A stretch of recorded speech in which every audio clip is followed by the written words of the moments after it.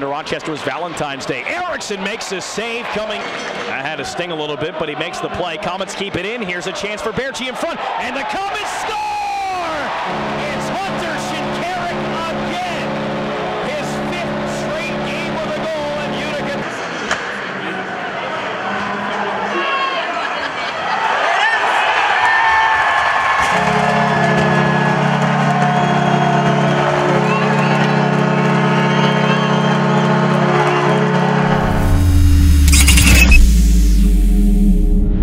For Ben Hutton, the rookie out of Maine in his pro debut. Hutton with a shot, he scores! Oh, welcome to pro hockey. Ben Hutton gives the Comets a 2-0 lead.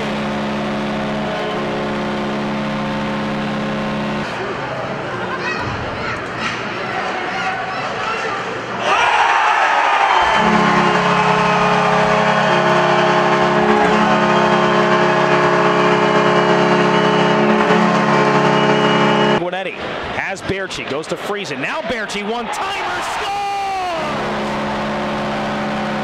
It's a power play goal for Sven. Right side McKenzie at the line. His wrist shot is gloved and held by Comets, killing a penalty here with half a minute to go. Back out of the line, Utica shot, tip, they score!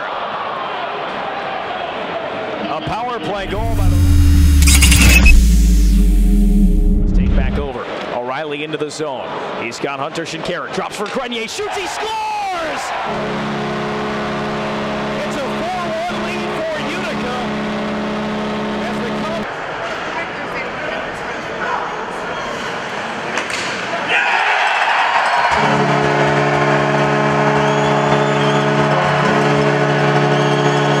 Friesen looking for a path ahead. Got it through to Corey Conacher. Touched on. Here's Berchi in alone. Fakes. Backhand. Scores!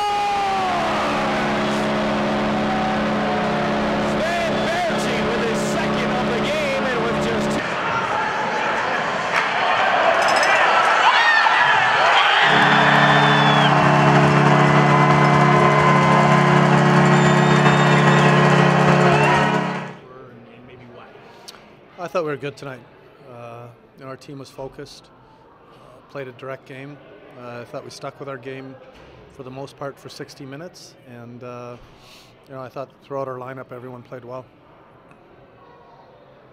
What'd you say to Hutton or anything after the game? He scored his first goal in first game. I congratulated him on the bench, but I haven't had a chance to talk to him. I'm going to hit him up here after we're done, but I thought he played well tonight. It was nice to see him score. You can see he's got a lot of good attributes, and I thought he did well tonight. Travis, what the success you see after the slow start last year and gradual climb and the success this year, do you see any correlation to when you took over in Portland and did well? A little bit. And I mean, it's a testament to your coaching, but do you see any kind of similarities? Oh, definitely a little bit. I mean, when we went to Portland, we did things a certain way. Whenever a new coach or new GM goes somewhere, they install what they believe in, and hopefully it turns into a culture within an organization, which is what we did in Portland. I felt it. The way we wanted to play became secondary nature, and younger guys became older guys that taught younger guys how we wanted to play. And I think last year we talked about it. It's a little bit different here because you're dealing with professional hockey players, but we had so many new guys last year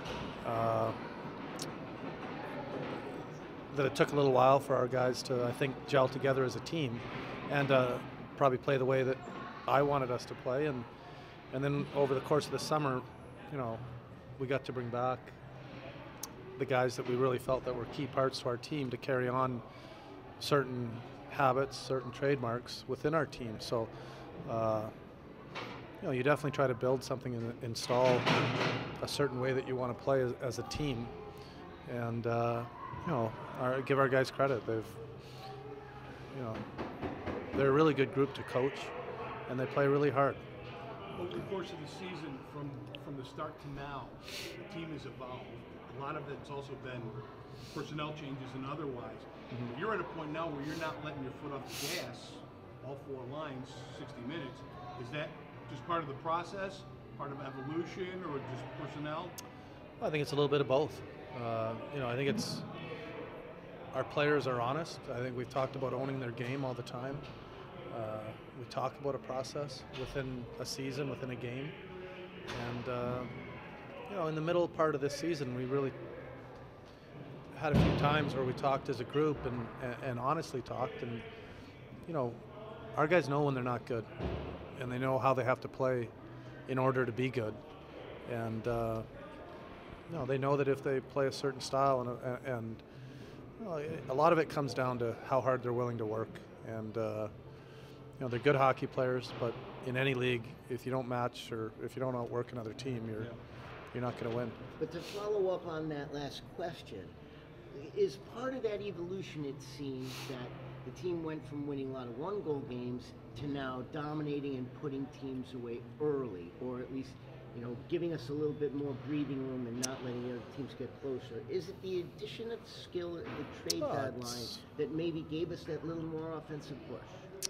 It's part of it. Obviously, adding Conacher and Barchi was a real good shot in the arm for us. But I think a lot of our players, you got guys like Grenier, Shinkarik, Gauntz, Zaleski, like they've all, I think, stepped up their game as well in the last 4 to 6 weeks. And, there's a lot of change in teams in this league from the start of the year to the end of the year. And part of that is the development within your players. And obviously there's trades that can happen as well. So, I think it's a combination of a few things. Is it also partly that the new players came into a team where the team was winning and they believed in their system and was successful already, and that makes it even easier for them to both perform their roles and be outstanding? Well, when you have new players and you have good players, those guys can adapt. Good players can adapt to a team, but I think a big part of why the players have played well since they've been traded here is a lot of credit goes to the guys in the locker room. Like, we have a good group of guys that allow players to come in and feel comfortable within themselves, within the room. And until you play on a team, it's hard to understand that. But if you're not comfortable in a locker room, it's hard to be comfortable on the ice and play the way you want. And I think that's one of our strengths as a group, is that we have good people in our room, and they want to win. They get along well, and it's easier for players, whether they're young or guys that have been in the league, when they come to our team to feel comfortable. Can you add a little more onto that and tell us who in particular and how are the really great guys in the locker room that I take think charge of the new our older guys are really good leaders. I don't like to single out people.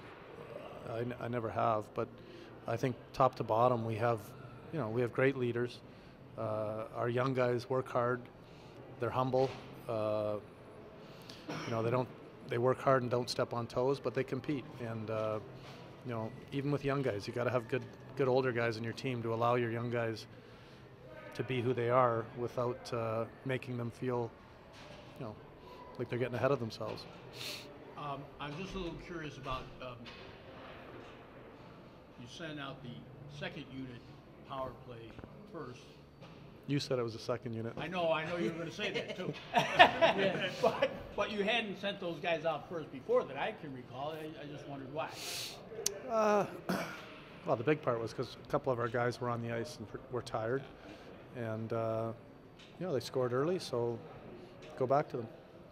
There's a lot of guys on this team a couple of guys, not everybody on the team is in a hot streak right now. Shinkarik, Grenier, O'Reilly, and Barchi, these are guys who had tremendous marches, and now we're heading into April, closer and closer towards the playoffs. How important is it to foster their streaks and keep these guys being effective goal scorers and playmakers?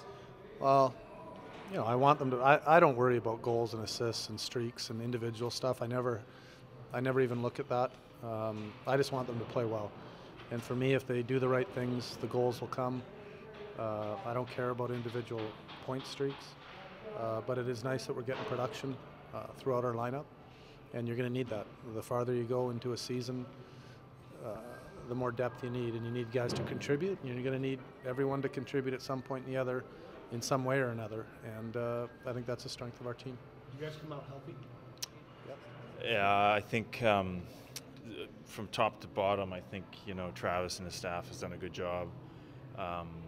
You know, obviously we've seen our young players, you know, take a step, you know, and obviously in this environment, playing, you know, in front of these great fans and having this facility here, I think is, you know, it's a good setup. So, you know, we're excited for the playoffs, because I think that's where players learn, and, you know, adversity, you know, confronts them, and that's where you see what players are made of. And I think it's good for our group to go through that.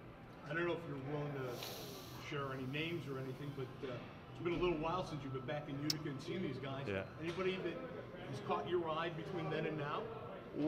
Well, you know, I think just, I mean, obviously I talked to Lauren Henning a lot. I talk to him after every game, and, you know, so I feel like I'm a lot closer than I probably am. But, you know, I think just to see the progression of certain guys. I mean, we saw Alex Biega come up and, you know, really contribute to our group, and he, you know, I mean, you know, Jacob Markstrom is there now, and you know, Kennens has been real good, and then, you know, just on the development side, when you think of Shinkarik, he's taken a real step, and Gaunt since Christmas has really come on. You know, Jens has been had a, you know, grinded out a little more, but, you know, so it's you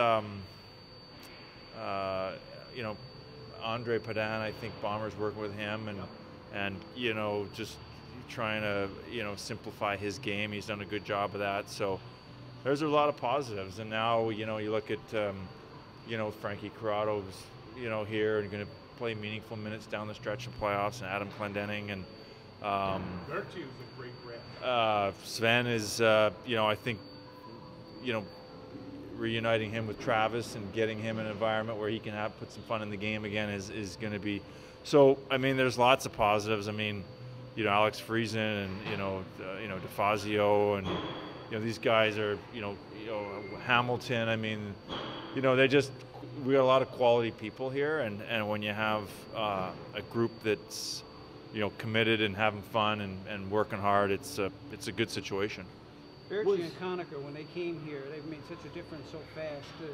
Is that something that you foreseen or a surprise? Yeah, we're not surprised. Obviously, both, you know, we were kind of, you know, both of those players kind of met some criteria we had and added to what we're trying to accomplish here. So they've done a good job integrating in, and it's been a good fit, and, you know, it's really rounded out the team down here for sure. Was that specific goal an intent to add more offense?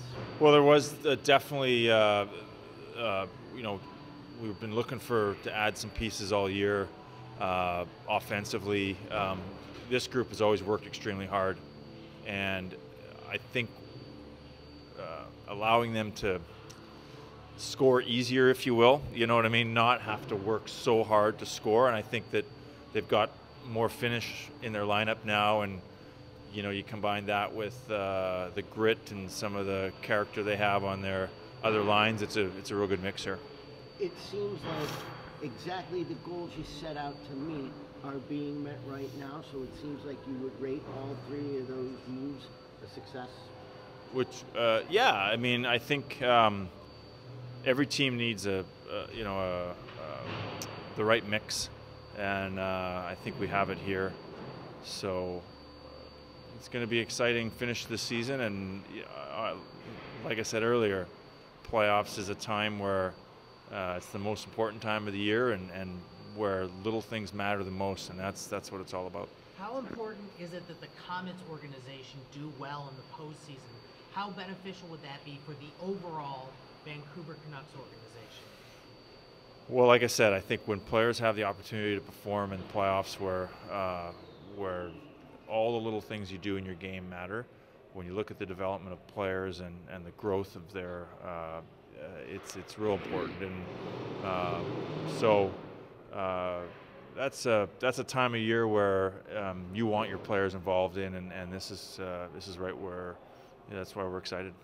Trevor, I know you addressed this when you were here the last time, but, you know, the big question about Vancouver that the fans always have is, are they going to be here next year? Are they going to be here 2 and 3 years from now? What can you tell? yeah, we're going to be here next year, no question. We're going to be here the year after. So, you know, this is, I've always said, the fact that people care here and our players like playing here. I've just spent, you know, the last, you know, you talk to them, they love playing here. People care. It's a great facility. It's a great atmosphere. That's super important to us, and the proximity that this team is with their competition is important as well. That they have, you know, the amount of practice time that they need is important. So, Robert Ash has done a tremendous job with his organization, and we couldn't be happier. So it's been a good setup for us.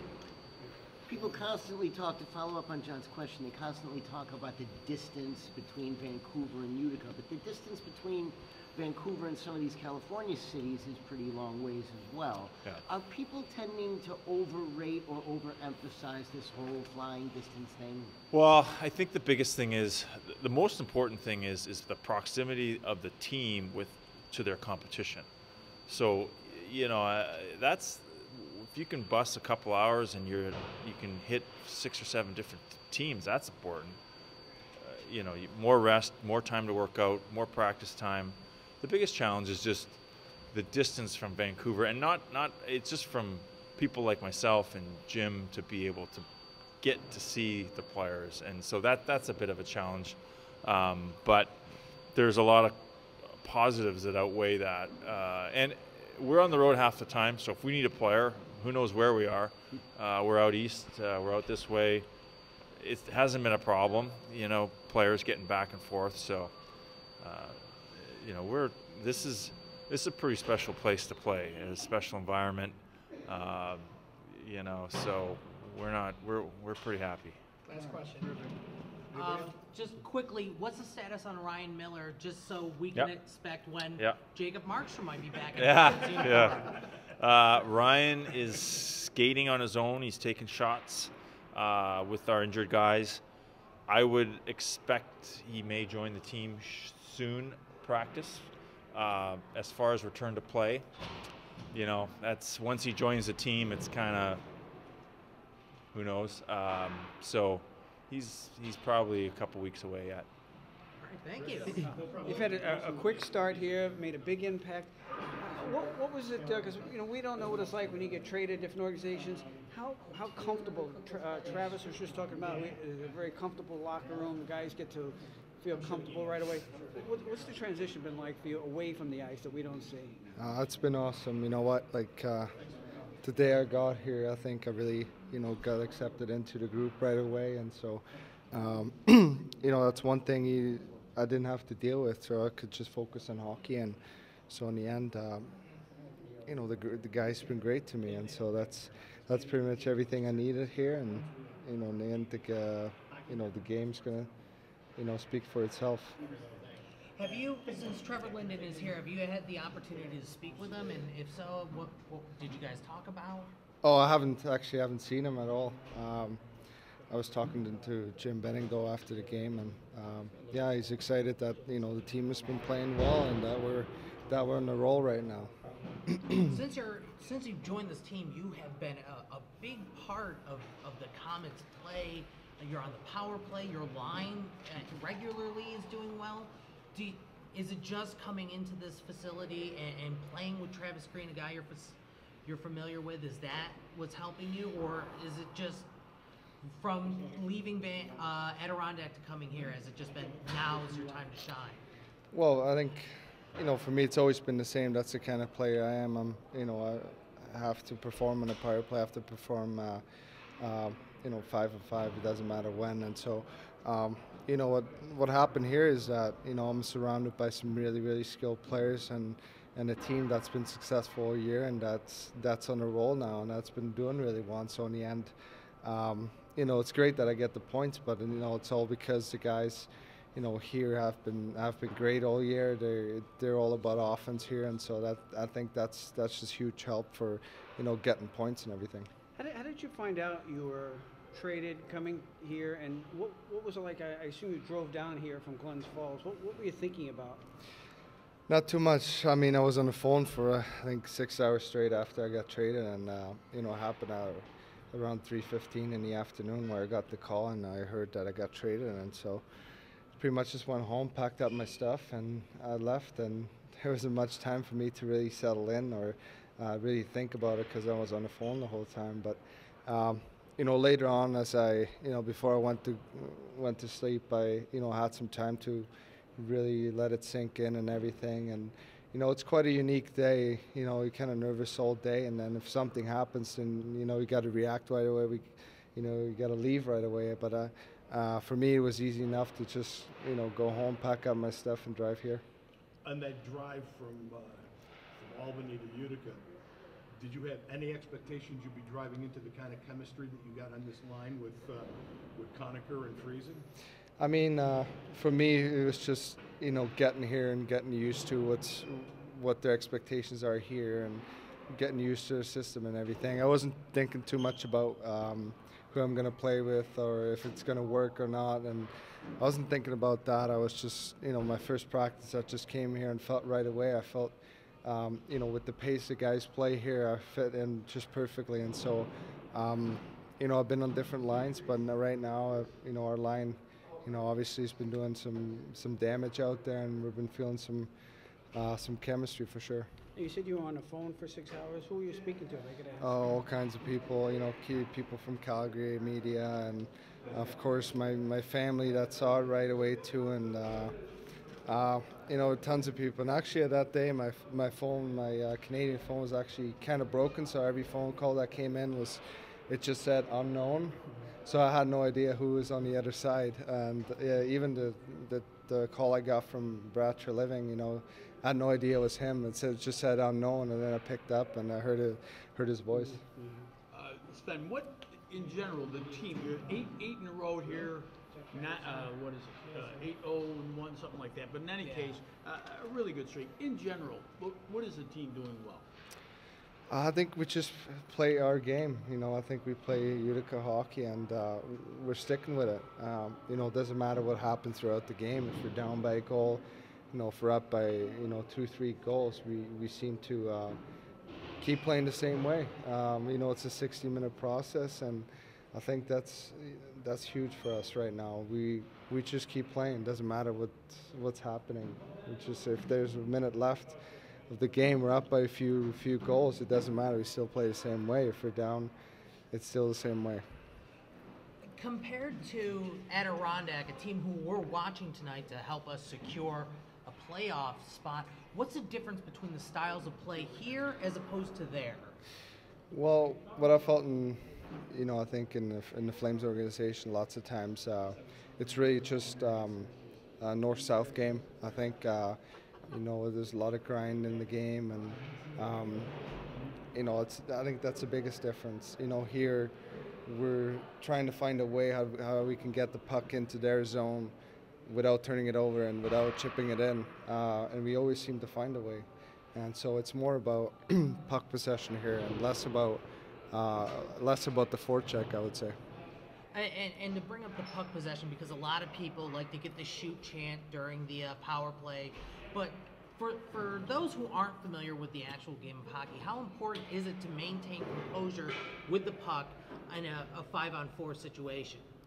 I think there's times where you got to find a way to shoot, but there's also times where you got to be patient and maybe hold on to it and not think shot sometimes. And it's just a feel. You just got to feel the game. You got to know. You got to know the score. You got to know the time, and